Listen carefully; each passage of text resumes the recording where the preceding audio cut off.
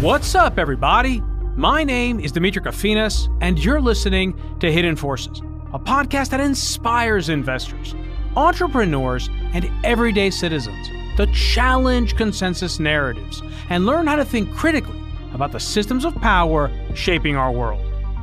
My guest in this episode of Hidden Forces is economist Lacy Hunt. Dr. Hunt is the Executive Vice President and Chief Economist of Hoisington Investment Management Company. He previously served as Chief U.S. Economist for the HSBC Group, as Executive Vice President and Chief Economist at Fidelity Bank, and as Senior Economist for the Federal Reserve Bank of Dallas during the course of a 55-year career studying markets and the economy. In the first hour, I asked Dr. Hunt for his broad assessment of how he thinks the global economy is doing today and what monetary and cyclical economic indicators he relies on to make that assessment. We discussed the increased role of the US Treasury as an economic policy actor in the post-pandemic period, the concerning decline in the net national savings rate, and whether the neutral rate of interest, a hotly debated topic among economists, is actually moving lower, and what this means for trend growth, interest rates, and inflation. In the second hour, I asked Dr. Hunt why he believes that the Fed has been able to raise interest rates by more than 500 basis points in less than 2 years without inducing a recession. Is this because other causal factors have remained more accommodative, or have the lags just grown longer and more variable? And if so, why? What does this tell us about the business cycle and the effectiveness of monetary policy? We also discussed the chronically high fiscal deficits and the implications of trying to reduce them in an environment where the economy is becoming more dependent on government spending to boost economic growth, support critical national investments in energy and defense, and contribute to the private savings of the economy. If you want access to that part of the conversation and you're not already subscribed to Hidden Forces, you can join our premium feed and listen to the second hour of today's episode by going to hiddenforces.io/subscribe. All of our content tiers give you access to our premium feed, which you can listen to on your mobile device using your favorite podcast app, just like you're listening to this episode right now. If you want to join in on the conversation and become a member of the Hidden Forces Genius community, which includes Q&A calls with guests, access to special research and analysis, in-person events, and dinners, you can also do that on our subscriber page. And if you still have questions, feel free to send an email to info@hiddenforces.io, and I or someone from our team will get right back to you. Lastly, because this conversation deals with investing, nothing that we say on this podcast can or should be viewed as financial advice. All opinions expressed by me and my guests are solely our own opinions and should not be relied upon as the basis for financial decisions. And with that, please enjoy this highly informative and long overdue conversation with my guest, Dr. Lacy Hunt. Dr. Lacy Hunt, welcome back to Hidden Forces. Yeah, I'm glad to be back. After 7 years. 7 years, yeah, something like that. You were on in 2017, and you were an in-studio guest at that time because this was everything before the pandemic was in studio, and people still love that conversation. You know, in fact, I was actually speaking recently with someone that you know, Eric Bismagian, who has been on the podcast as well, and he was telling me how much he loved that conversation and how much he was looking forward to us talking again today. So he's a good guy, Eric.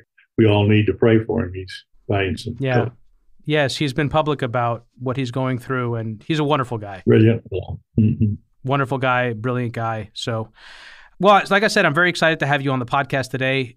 We didn't have a chance in our first conversation to talk about your biography, your history, your background. Are you a native Texan? I am, yes. Did you grow up in Austin? My family originally settled in Nacogdoches back in the 1840s. And I spent some early years in Nacogdoches, but my main junior and senior high school years were in Houston. And I had a great-grandfather, it's hard to believe it would be a great-grandfather, who received a land grant from the Republic of Texas in 1843. And the Republic of Texas was only in business from 1836 to 1846. So we've been in Texas for a long time. Wow. What did your parents do? They were very learned people. My father was a PhD psychologist.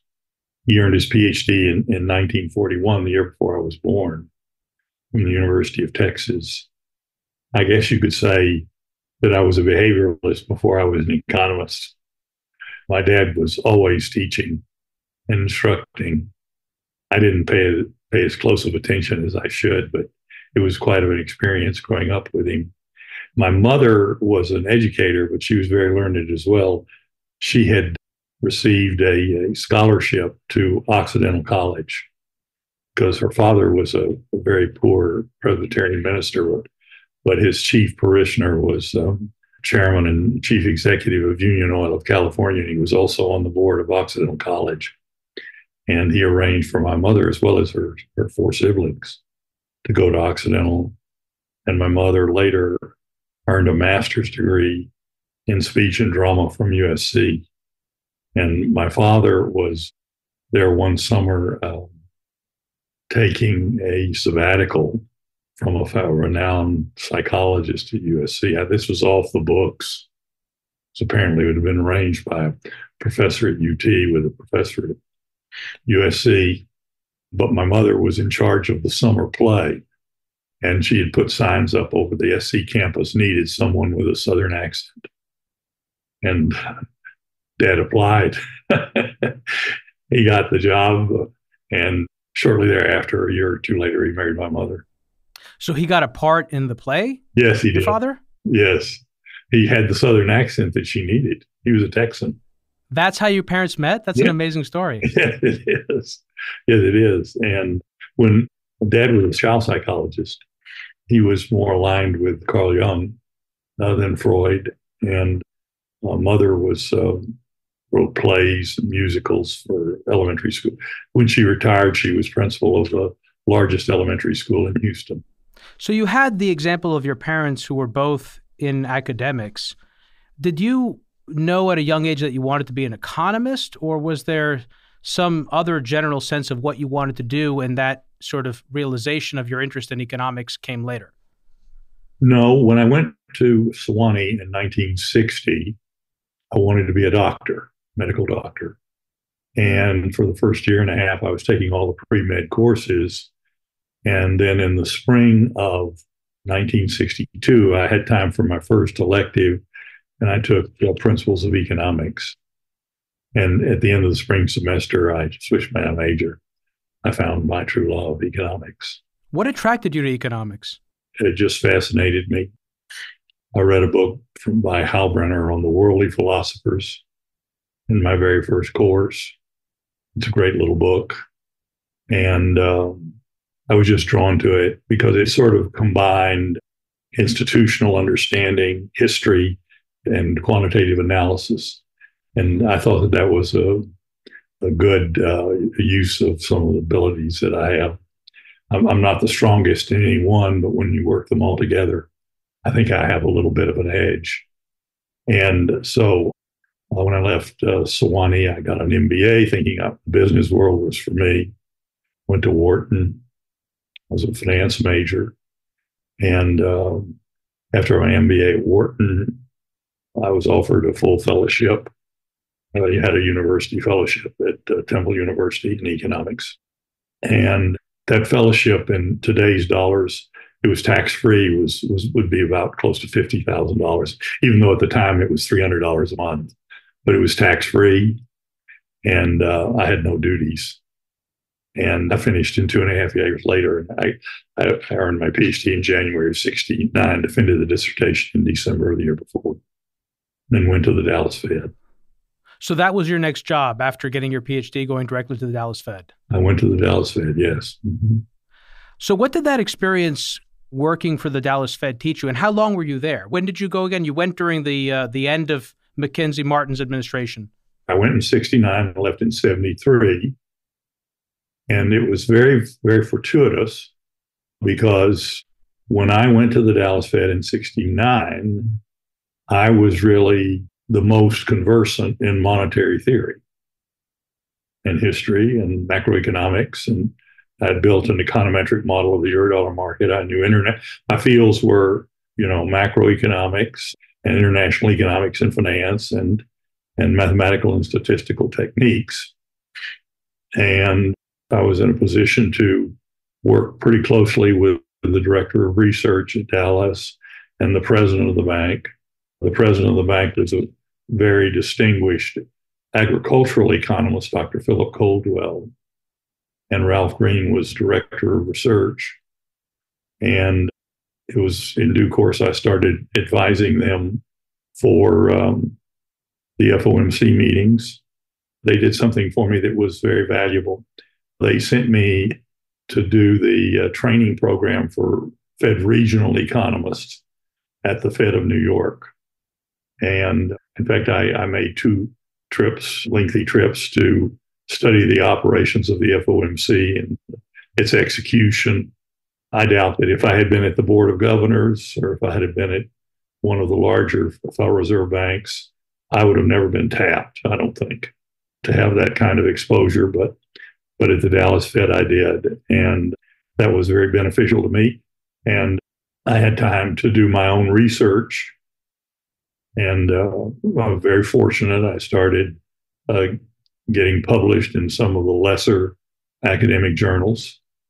But before the time I'd left the Dallas Fed, I was published in the Journal of Finance, which is a rather significant feat at the time. And it was co-authored, but nevertheless, I made it in a few times. And I was able to get some recognition for my dissertation by writing a comment on someone else's very extensive work. So I was starting to get published, and my econometric work was noticed by Dr. Michael K. Evans, a Brown-Aid educated econometrician who was co-developer of the Wharton model with Larry Klein. And Mike Evans asked me to come to Chase Econometrics to build the first large-scale econometric model of the financial markets. At that time, the Chase model, which Evans had spun off and had broken with Klein, but there was just one financial equation in the entire Chase Econometrics model, and the same was true for the Wharton model at the time, and that was that the Treasury bill rate was a function of the Federal Reserve discount rate. There were no money supply equations, no loan, there were no other financial variables, no long-term rates, intermediate-term rates. So I built that model. It was a monthly-based model, and the JAI Press in Greenwich, Connecticut, published that as a book in 1976 called Dynamics of Forecasting Financial Cycles. I've always looked at the financial cycle as leading the business cycle.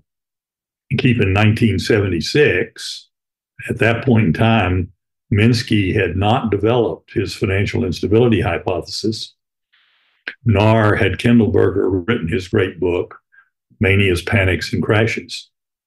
But I was thinking in terms of financial cycle. I didn't define it as well, I don't think, as Minsky and Kindleberger did, but I was inclined in that direction before their great work. Of course, I took advantage of their work and other work to greatly amplify what I had started to do, but that's how it all got started.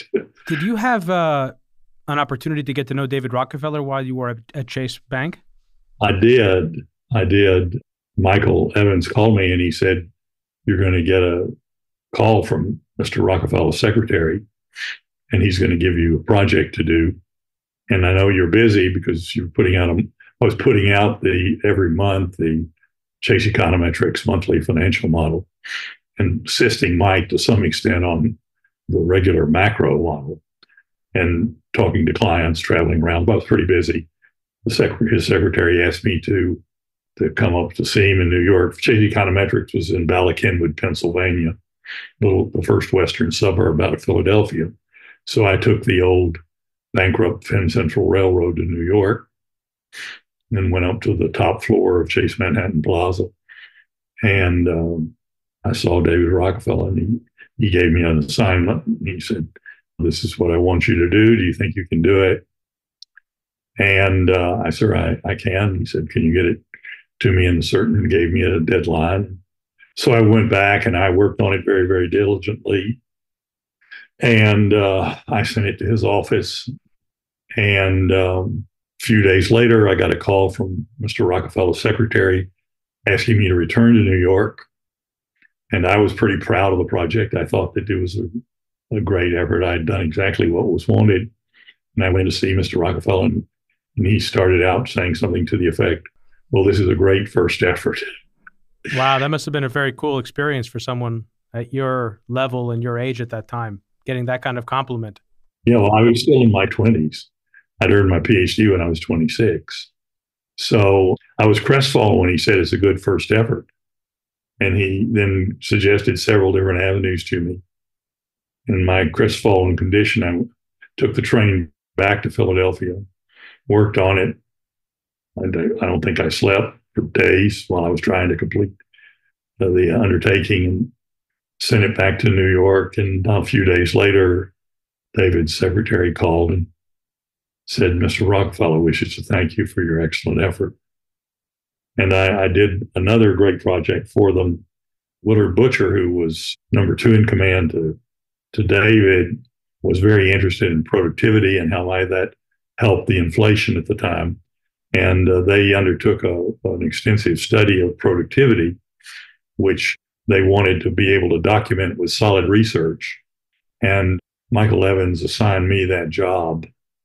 That was a major undertaking because Chase published double-page editorials in the Wall Street Journal and other leading publications at the time about the findings of the productivity study. My name wasn't mentioned, but I knew I had done it, and I kept those records. But I got to do that. And David also asked me to attend the Asset Liability Committee meeting, which sort of changed my whole life, because I knew at that point in time I wanted to move from research into financial investment. I interviewed someone named Roger W. Robinson, who was Senior Director of International Economic Affairs at the Reagan NSC and was one of the architects of the economic warfare against the Soviet Union in the 1980s. And he was, coincidentally, David Rockefeller's personal staff assistant in the 1970s. And I remember him telling me what that experience was like. He would fly with David on his private plane to Europe and to meet everywhere, wherever he went. People wanted to meet him, the local politicians, the presidents, the prime ministers, et cetera. And I just think, when I hear you tell this story, I have that additional context of understanding that in the 1970s, there weren't many people in the world who were more powerful than the Rockefellers. They were at the very top. And to know David and to have that kind of relationship must have felt extremely special. I never got to travel on the plane, but I did get invited to the asset liability meetings. And I did research. Keep in mind that they had a large economics department headed by John Wilson. And David could have used many economists or multiple of their economists for some of the projects which I did. And that was a very good feeling for me. And it was one of those great privileges, because when I went from the Dallas Fed to the econometrics unit of Chase Manhattan, I had no idea who was running Chase Manhattan, or had any idea whatsoever that I might actually come in contact. But David was an exceptional man. He was a very good economist. He had a PhD in economics from the University of Chicago. So it was one of those great pleasures in life that you just sort of stumble into. So you've done many other things besides that. We can't get into everything, but most notably, perhaps you were Chief U.S. Economist for HSBC Group, which is one of the largest banks in the world, or at least it used to be. I don't know where it still ranks today. It was number 1 when I left them. When they bought Carroll McIntyre McGinley, they were still the British colonial bank, 18th largest in the world. Sir William Purvis took them from this British colonial bank to the largest bank in the world, which is where they were when I left in 1996. And Willie Purvis was another one of those exceptional people, knighted by Queen Elizabeth, great banker. And it was a privilege for me to get to know him a little bit. I would travel to Hong Kong or London to see him. And from time to time, I would be given projects to do for him. And that was also a wonderful experience. And I also survived quite a few mergers, I think a total of 5 in that process, which was very pleasing to me. I don't know how I did it, but I did. So. Yeah, and you were also EVP, Executive Vice President and Chief Economist at Fidelity Bank. So let's use the totality of your experience, your academic experience, your experience at the Federal Reserve, and your experience working in the private sector as an economist, the 55 years you've been in the business or so, let's use that to paint an economic picture of where we are today and then go about doing some analysis on it. First of all, when you look across the global economy today, what is your assessment of how it's doing? Poorly, very poorly. Take, for example, if you look at real per capita GDP, or the average of real per capita GDP and GDI, which is really the more appropriate thing to do because they diverge and they're equivalent. And so to get the best understanding, I think it's appropriate to average GDI and GDP. That's what gross domestic income and gross domestic product. Yes. Mm-hmm. That's what the National Bureau of Economic Research, which is our business cycle dating authority and probably the preeminent research organization in economics. That's what they do in assessing changes in the business cycle. They take the average of GDI and GDP. So in the 20-year moving average to 1970, it was growing at 2.2% per annum. And in the last 20 years, ending 2023, we're growing 0.9% per annum. We've lost 1.3% per annum in the 20-year growth rate. And by the way, if you look historically from 1870 to 1970, and we have data, pretty good data, not perfect, for that 100 years, the real per capita growth rate was also 2.2%.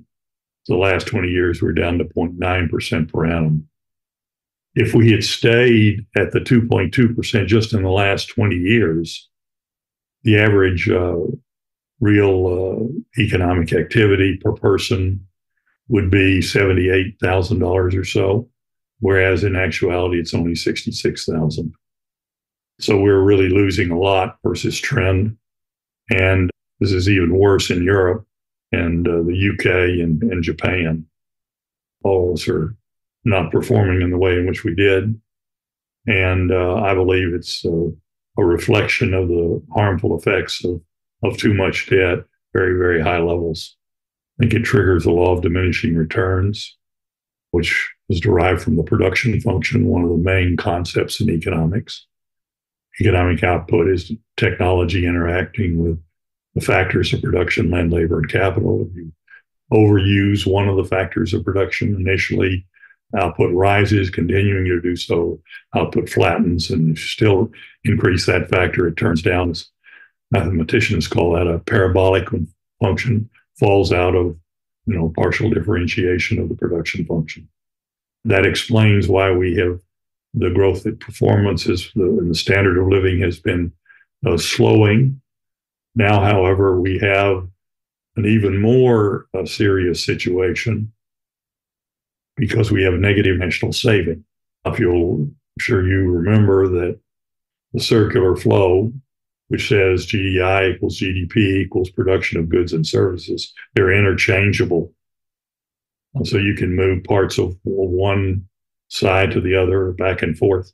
Out of the circular flow, we know that net physical investment, plant and equipment, must equal net national saving. And we now have a condition of negative net national saving. Without net national saving, we cannot have net physical investment. Without net physical investment, we cannot increase the capital stock, which means that the production function is not going to be able to bail us out as long as we have negative net national saving. So when you say negative net national savings, can you define what net national savings is for listeners? Okay, so saving has three components. There's private saving. Private saving actually has two components, household and corporate. So there's private saving, foreign saving, which of course is the inverse of the capital account, and then government saving, which in this case is dissaving. So what we have a situation today is that the federal budget deficit is greater than the sum of private saving and foreign saving. So we have a net negative national saving. The production function is not operative. To make labor and natural resource extraction more productive, they have to be given increased capital stock to work with. And the physical investment is equal to the change in the capital stock. So we've really dug a deep hole for ourselves. The problems are basically worse everywhere else. There are some minor differences, perhaps, but the budget deficits are just simply too large. And you say, well, we can have the Federal Reserve accelerate or central banks accelerate monetary growth. However, additional monetary growth does not correct the problem of negative net national savings. You can increase the money supply, but that will just have an inflationary impact. There's no way to inflate our way out of the problem. Inflation just has a devastating impact on the modest and moderate income households, which then means that inflationary policies increase the income and wealth divides. We're seeing that big time in all the major economies of the world. So you could conceivably use fiscal policy to reverse negative net national saving, but there's no one that has that agenda. None whatsoever. And it would require a great deal of political goodwill and shared sacrifice, and there's just no pathway to achieve it. So we're stuck with it now unless something fortuitous happens. But it's going to be very hard to alter this downward trend in the standard of living, which means that the income and wealth divides are going to get worse. And it's not a wholesome development at all. So is this dynamic analogous to burning the furniture to heat the house? What you're basically doing is you're using your depreciation to live on. There's a classic story in American history about the Pilgrims. You know, they embarked just before Christmas in 1620, and they didn't get a chance to plant their crops, and they were starving. They were scavenging about to find whatever they could, and they came upon a large store of corn that was buried there somewhere near the ocean, and they ate it, which infuriated the Indians because it was their seed corn. And so basically, we're sustaining consumption and daily living by eating our depreciation. That's what it means when you have negative net national saving. You ultimately get negative net national investment, and you're not able to grow your capital stock. It's a very difficult situation.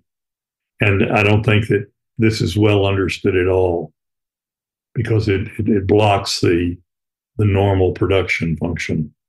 The production function goes back to the original work of David Ricardo.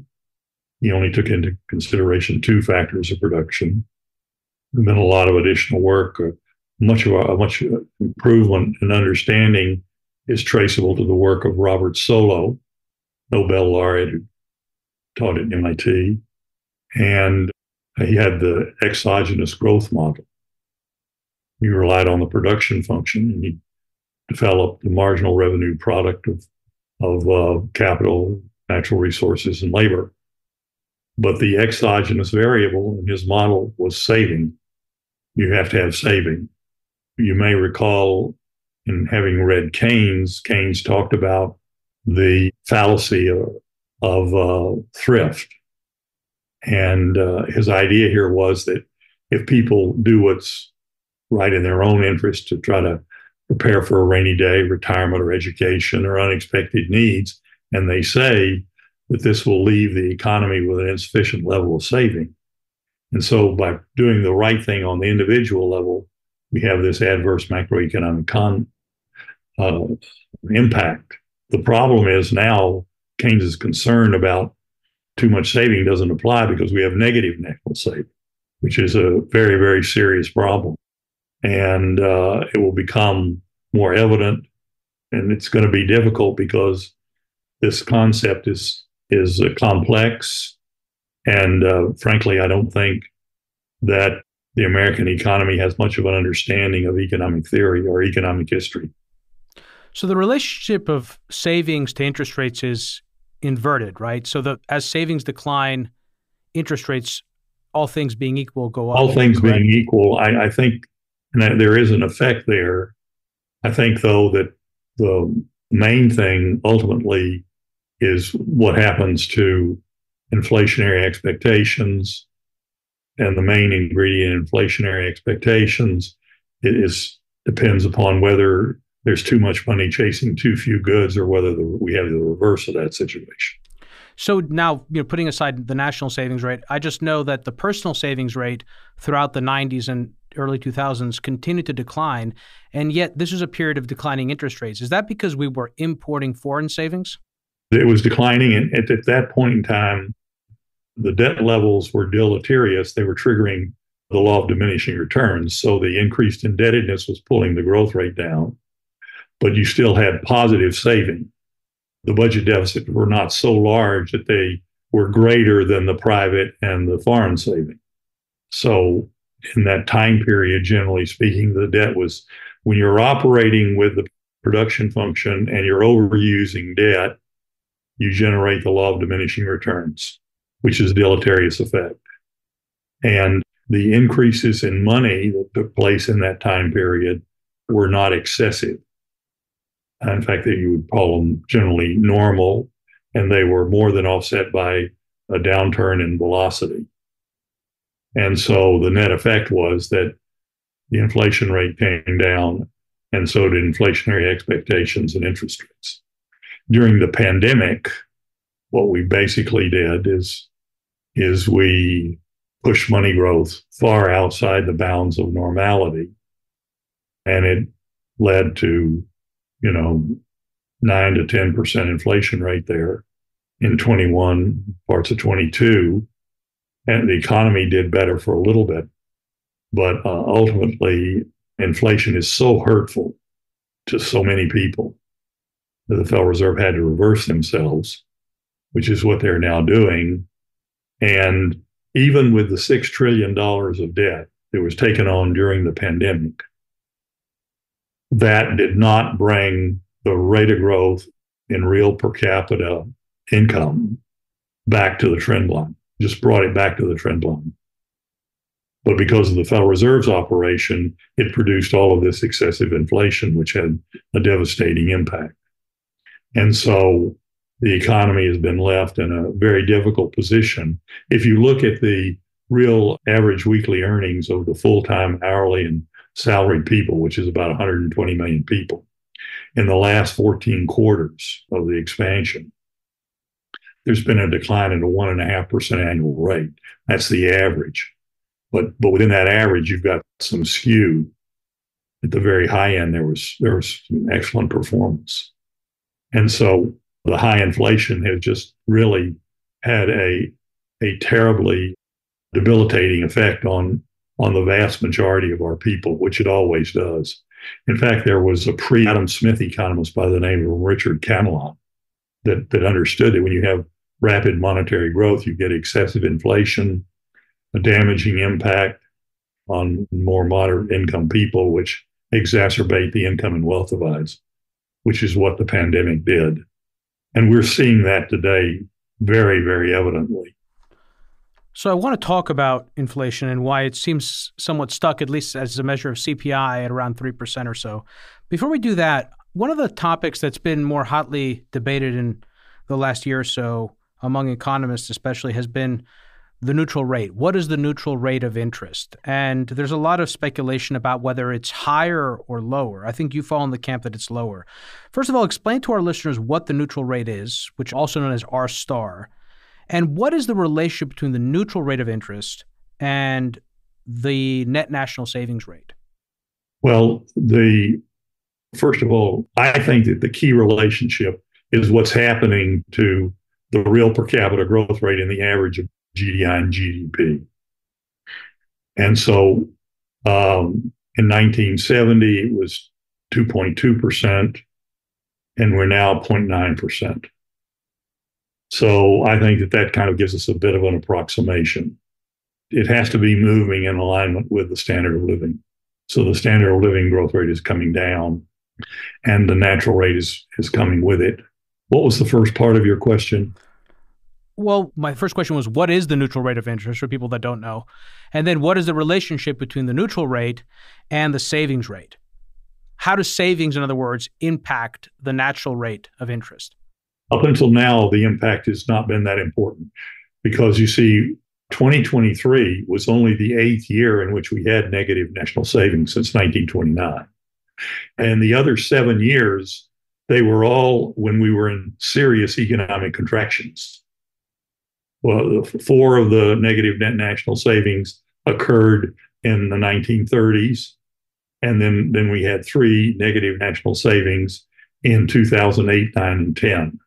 Very, very rare, but it was not a persistent condition. But now we have a very, very difficult problem, and one that, at least to me, appears very difficult to resolve. Before now, we had an excessive indebtedness problem using the production function, which indicated the debt was bringing the growth rate down, the law of diminishing returns. But now, however, when you have negative national saving, what it means is that we collectively are living beyond our means. But we don't have the resources to increase the capital stock. So if savings are so low, does that mean that we should expect to reach a bottom in the savings rate at some point and for that trend to reverse itself? And if it reverses itself, does that mean that we're going to be in a period of lower natural rates of interest for the foreseeable future? Because I think that's where you fall in. You expect a lower neutral rate of interest, but is the reason because people are going to have to start to save more? Is that the reason why? Well, the question is they don't have the income to save more. So I don't think that redressing the negative net national saving rate can be really done in any significant way by the private sector, nor by the current account, which then determines the foreign saving. I think the problem is in the governmental sector.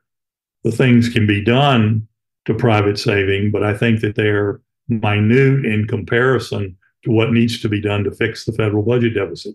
Fed Chairman Powell recently said that the budget now is unsustainable. And I think he's correct. And the reason he's correct is we have negative net national saving. We cannot have an increasing level of prosperity in this environment. So the economy is really held hostage to the federal fiscal situation. Do you think that the Treasury has become a bigger or more important economic actor today relative to the Fed, relative to what the Fed was, say, 15 or even 5 years ago? We've had 2 major coordinations of monetary and fiscal policy. The most recent, of course, is the pandemic, where the Fed became a partner with fiscal policy. But this was done one time before in the 1970s. Nixon was president. I was a young economist at the Federal Reserve Bank of Dallas. And wage and price controls were put on by Nixon. He had legal authority to do so. He asked the Fed to accelerate monetary growth, and they were forced to do so because Burns, quite unfortunately, agreed to be part of the wage and price structure. He was chairman of the interest rate and dividend control committee, and he was also serving as chairman of the Federal Reserve Board. And so to placate those that wanted to be able to raise prices, but they could not, or wages, the Fed, he had to try to hold down the interest rates and the dividends. And so doing, he accelerated monetary growth. When the inflation, however, surged out of control, Burns discovered that the fiscal policy partners were no longer there. And so guess who had to clean up the inflation of the early 1970s? Burns, and he didn't do a very good job of it, and it was only partially done. And we suffered rising inflation all the way until Paul Volcker came in, and it took him 2 years to finally get the job done, 2 or 3 years to get the job done. So now we go into the pandemic, and there's no recollection of major past policy mistakes.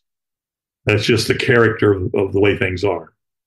So no one remembers that the last coordination ended in disaster of too much inflation and a decade of rising inflation and this worsening of the income and wealth divide.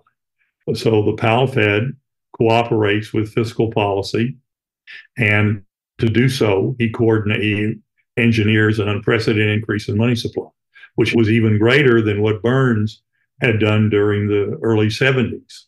But the same thing happened to Powell, which happened to Burns. When the inflation problem arose, the fiscal policy partners were no longer present. And that left the Federal Reserve to clean up the problem by itself. And so one of the great challenges that the economy faces is for the Federal Reserve to operate independently. And those that tell you that we can somehow solve our problems of this declining rate of growth in the standard of living by adopting some sort of inflationary outcome, in my view, are gravely wrong. If accelerations in monetary growth only produce very transitory gains in economic activity, when people realize the inflationary impact of monetary policy, then the system becomes unanchored. And you have this devastating impact that worsens the income and wealth distribution. And so the best thing for the Federal Reserve is to maintain its independence and not give up its ability to do the right thing. And I don't know to what extent this played a role, but the Federal Reserve moved very, very slowly to deal with the monetary increase that they put into the economy in 2021, and the inflation got out of control. Now, the inflation rate has come down, but last year's decline is what I call a contra-normal cyclical development. That was the largest decline in inflation for any year in which GDP was rising. Inflation has declined by more than it did in 2024 on several occasions, but they were all in recessions. So we got a response, but it was an abnormal response. Normally, inflation is a lagging economic indicator, and I think it's not surprising that the inflation rate is kind of stuck where it is. That's its nature. But as time goes by and as the monetary restraint moves further and further into the economy, which it's doing right now, there will come a point in which the inflation rate will fall. The cyclicality of it is that inflation is a lagging indicator. And I'm just going to give you one contrary indicator, which I think indicates this. The CPI, as you said, is stuck up above at 3% or slightly more. But the real problem here is the so-called shelter component, very controversial component. If you exclude shelter, the CPI has been under 2% for the last 8 months. It was 1.8%. Now, the shelter component is a very badly conceived sector. What the Bureau of Labor Statistics does is they ask folks, what is the value of your home if you were going to sell it? Well, people always have an inflated value of their home. And they spend money and resources to ask people this question on a monthly basis. Then once they get the response, then they have a formula that converts the selling price into what you would rent it for if you were going to rent it. Well, that's ridiculous. They don't need to survey what the selling price is. The selling price is known in every major market in the United States. In fact, square footage of each home that's being sold as well. So this surveying to try to determine what people would sell their homes if they were going to sell them is a very foolish and expensive way to go. Just use the existing home price sales data. The formula that then converts the home price sales data into rent is not, and I don't have any problem with that.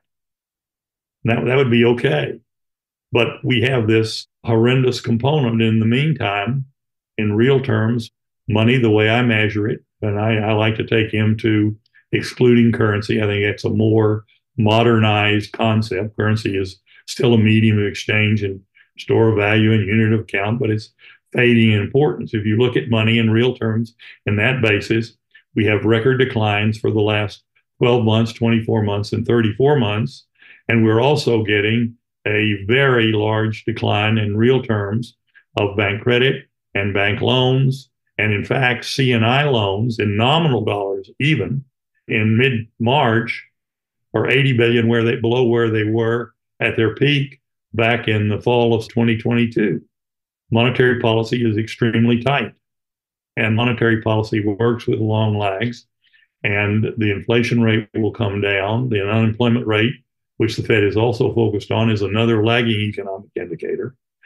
So the cyclicity of the situation, the cyclicality, I mean, suggests that the inflation rate will actually fall to the Fed's target, but at the same time, the unemployment rate will rise more than where they're expecting it to go.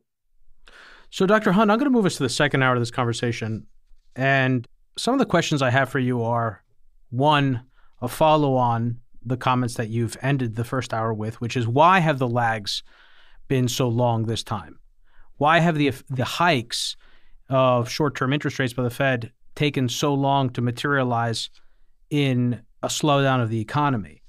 I'm also curious to understand and sort of follow up on our conversation about the savings rate and interest rates and economic growth to understand how we get out of the situation. Because if the United States government needs to, quote, get its fiscal house in order, in other words, rely less on debt financing to pay fiscal obligations, that would also lead to an economic contraction. And so, we seem to be caught in this impossible situation where the solution to the problems of too much debt result in an economic contraction, which raises the relative carry burden of that debt. So that's something I want to talk to you about. I also want to understand more specifically how far out you see interest rates remaining depressed, because if you do believe that the neutral rate of interest is actually lower than it was going into the pandemic, which I think is your position, but you can clarify it in the second hour. If that's the case, how long is that going to continue in your view, or what are going to be the factors that are going to be contributing to it? And the same thing goes for inflation. And I also, of course, want to ask you what asset classes or industries or sectors you're most bullish on. What are the things that you think are going to do well in this environment? For anyone who is new to the program, Hidden Forces is listener supported. We don't accept advertisers or commercial sponsors. The entire show is funded from top to bottom by listeners like you. If you want access to the second hour of today's conversation with Dr. Hunt, head over to hiddenforces.io/subscribe and sign up to one of our 3 content tiers. All subscribers gain access to our premium feed, which you can use to listen to the rest of today's conversation on your mobile device using your favorite podcast app, just like you're listening to this episode right now. Dr. Hunt, stick around. We're going to move the rest of our conversation onto the premium feed.